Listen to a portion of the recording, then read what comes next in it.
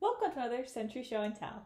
About a month ago, we launched performance issues for all early adopters, and we got a lot of questions.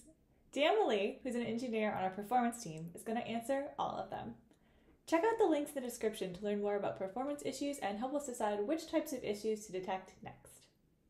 Hi everyone, this is Malie from the performance team in Toronto. As of last Thursday, performance issues are live for all EA organizations.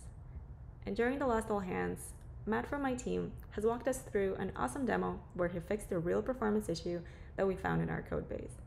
I'm not going to repeat his demo, but I wanted to use this opportunity and answer some of the questions that we got from the centaurs that checked out performance issues. Those were great questions, and I think there's a lot of value in surfacing the answers to everyone here. It is a new feature, and it makes sense to spend more time understanding how it works. Okay, now let's go through these questions. The first question that we got is, how can I turn on the detection of performance issues? You don't really need to do anything. As long as there are transactions that are being sent to Sentry and an organization that sends them is a part of the early adopters program, the detection should be enabled. Performance detection is ran on incoming index transactions in ingest, and no additional step is necessary. What kind of N+1 DB queries make a performance issue? N+1 query describes a general pattern where there are numerous DB spans that try to make the same query. We want to capture the most useful and severe performance problems, so we had to introduce some thresholds around that. There are two main conditions to have a performance issue created. There should be at least 5 repeated identical DB spans, and their total duration should be at least 100 milliseconds.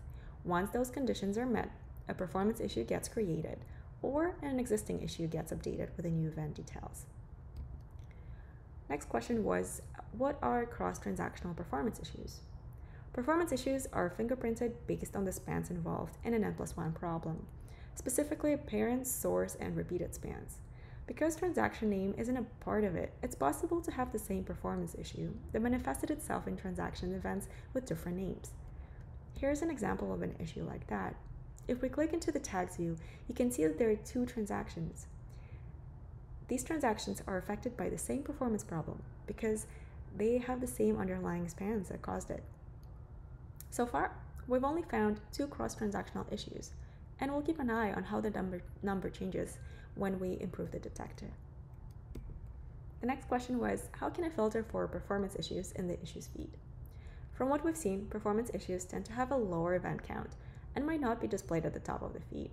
To filter for performance issues specifically, you can search for them by using an issue category performance filter, like shown on the screenshot. And the last but not least question was, does Discover Search work? The answer is yes.